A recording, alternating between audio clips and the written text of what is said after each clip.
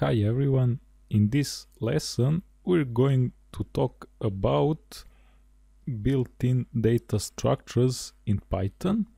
In this lesson we will not talk about what those structures are and when you need to use them and when you don't. In this lesson we'll talk just about them, how you can define them and how you can populate them with elements and how you can call them. So in Python programming language there are 4 built-in data structures. First data structure is list. How can we define list? We'll say, for example, we'll make variable myList and we'll call Python's built-in function list, which will create an empty list and store it to myList.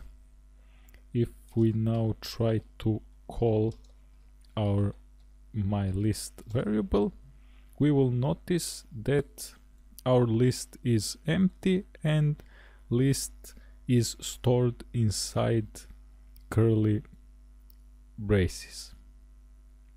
If we want to populate our list with elements, we'll use that same brackets and we'll put inside those brackets any elements, for example 4, 5, 6 and so on. And if we want to call our list myList, then elements of that list will be printed to our idle. Okay, now second built-in data structure in Python is a dictionary. Let's create one dictionary, for example myDict equals, and let's call built-in dictionary function dict that will create an empty dictionary, and let's store it into variable myDict. Okay, let's say myDict. Let's show what we have now in an empty dictionary. An empty dictionary is represented by empty curly braces, and if we want to populate our dictionary, we'll use that same curly braces and we'll put some elements inside it. For example, letter A is the first and letter B is the second, for example. That's simple example with some random values. I pick up some random values, and now let's see what we have into our myDict variable. Now myDict variable or dictionary is populated with those elements. Okay, now the third built-in data structure in Python is a set. Let's make one set, for example mySet equals, and let's call again built-in function set, which creates an empty set and store it to the variable mySet.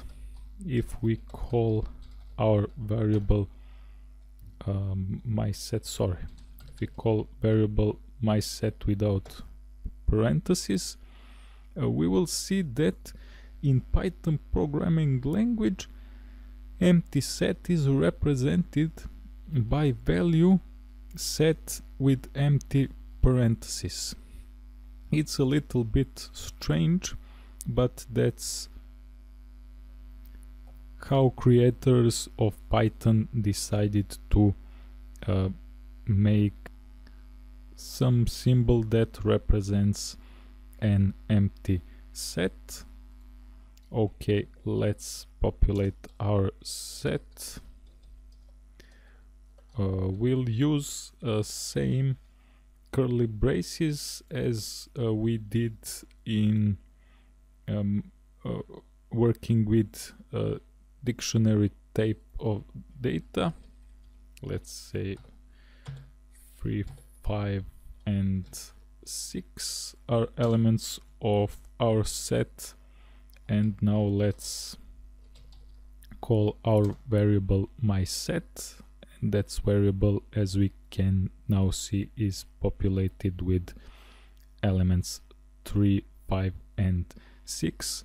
And as you can see, dictionary data and set data are stored in the same braces, and if we want to work with them and to populate them, we'll use same curly braces. And that is one of the reasons, because if we have an empty dictionary, we'll get result with empty curly braces, and if we have an empty set, we cannot use that same empty curly braces to define that our set is empty. So in Python programming language, they decided to use set with empty parentheses as value that represents that set is empty. And finally, we have the fourth data structure in Python programming language, which is tuple. Let's make an empty tuple by calling built-in function tuple.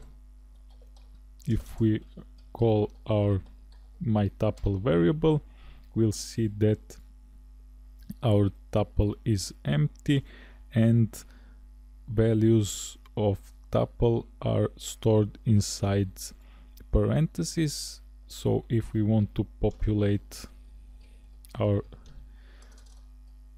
tuple, we'll use parentheses and we'll put inside it some values, for example numbers 1, 3 and 5. And if we call myTuple,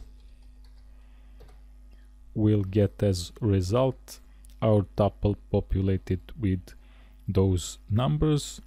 So that's it for this lesson. In this lesson we talked about 4 built-in data structures in Python.